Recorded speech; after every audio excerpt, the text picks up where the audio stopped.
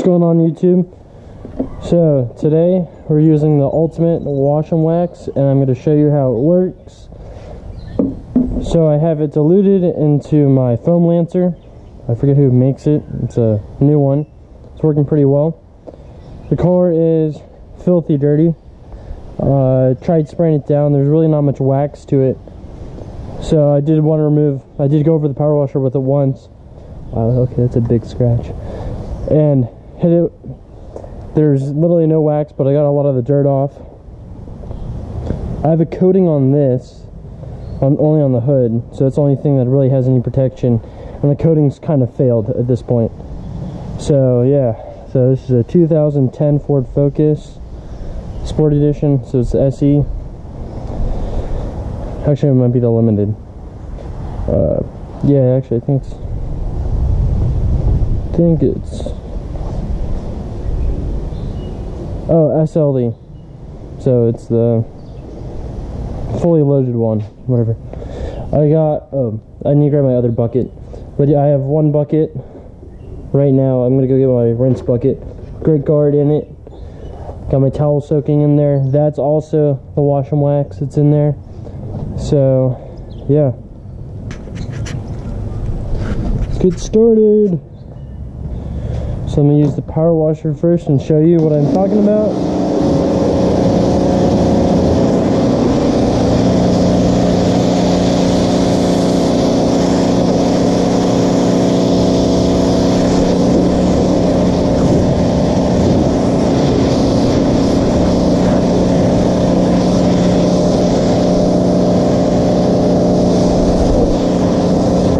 So as you can tell, there's pretty much tiny bit of wax left. I mean, tiny, but really not much. I mean, you can just see the water just not moving around, not going anywhere.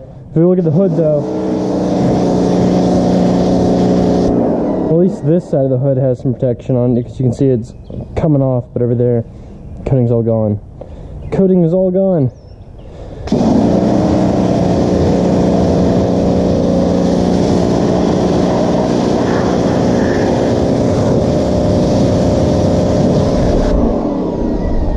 I am going to wash the wheels first, but I just want to show you how well the Meguiars wash and wax does. Like everybody was saying earlier in one of my last videos with the turtle wax, they're getting upset that I was talking about how much foam. I was talking about how I like foam. I do, like someone was saying, it made a pretty good point. You know, all you need is a layer, basically. That's pretty much what does it. So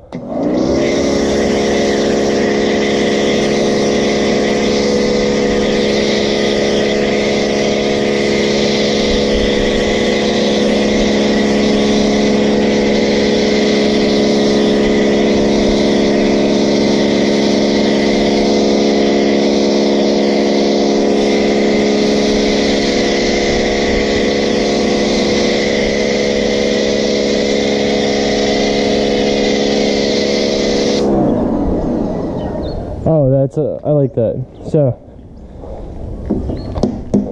we got a good amount of foam here. That's a really good amount of foam. That's why I wanted to use this.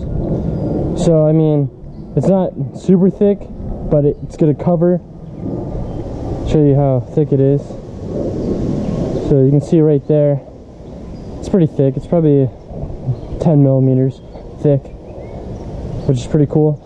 So it's also, the other thing is, this is going to last for about 10 minutes. I mean about 5 minutes, not 10 minutes. You'll have a pretty good amount of soap on the car for about 5 minutes. So just let it drip off. Let it take as much dirt off as possible. Yeah, I kind of diluted it by having water already ready on the surface of the car. But the only thing that's really going to hurt is it's going to pull off the soap faster, but that's just about it. So what we're seeing here is pretty good. And that's the other thing that I like about the wash and wax, is you'll see it when I go to power wash this. Actually, we'll do that right now. So it does leave behind a little bit of wax, which I like. It leaves a polymer sealant technology, whatever. It leaves stuff that's gonna help the water come off faster.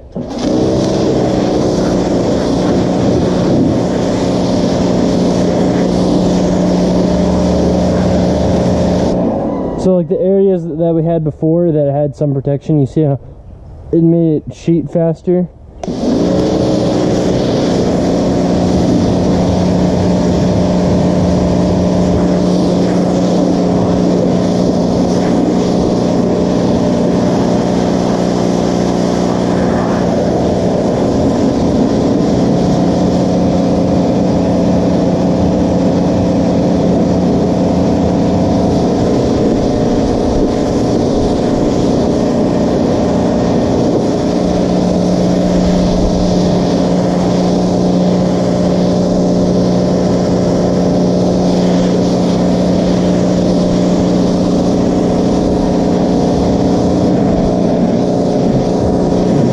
Right here again, this is where at the coating didn't hurt it at all.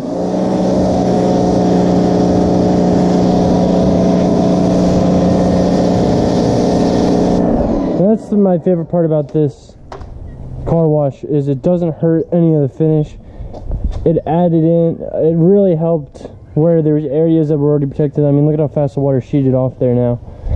So when I normally wash the car, I like to do the wheels first, clean the wheels, then go to the top. But this one did a little bit different because I wanted to record this video. Also, you know, you have your 2 buckets. I mean, when you really wash a car, it should take you 2 to 3 hours, and I'm not kidding when I say that. 2 to 3 hours.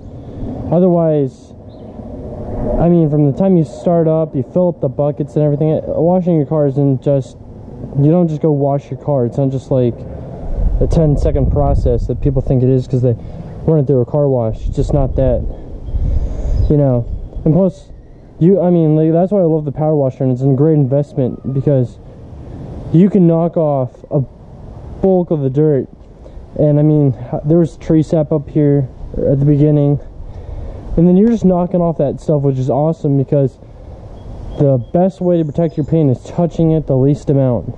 So that's what I try to tell people: the less you touch your paint, the better off you are. But the thing is, you have to know exactly what you're doing. You have to have some of the tools so that you get the best results. I'm not saying, you know, you could do it with the hose, but it's just not going to be the best. So overall, I mean, this is what I wanted to show you, what it does. I mean, this pretty much improved the water coming off by like 10-20%, which doesn't sound like a lot, but you add that over to a whole car, that's probably like a whole, maybe a panel or 2 that you don't really have to dry off, and it makes drying the car off quicker. So that's the thing. I wouldn't say it's really a wash and a wax, like you're getting that much protection. You're not really getting that much protection, but the benefit is when you go to wash it, it's gonna be a little bit quicker. You know, it's not gonna be like eye-opening, but for the couple extra bucks, you know, the same amount as you would use on another car wash, you're saving time. So that's what I like, and you're touching the car less. And it doesn't, a lot of the cheaper car soaps will actually, if you don't dilute them correctly, they can actually take off the wax. This one, hell, you can roll the whole bottle into the foam can, and you're not gonna have, you will never take off any of the wax. So it's very pH safe, pH neutral, so it's not gonna harm any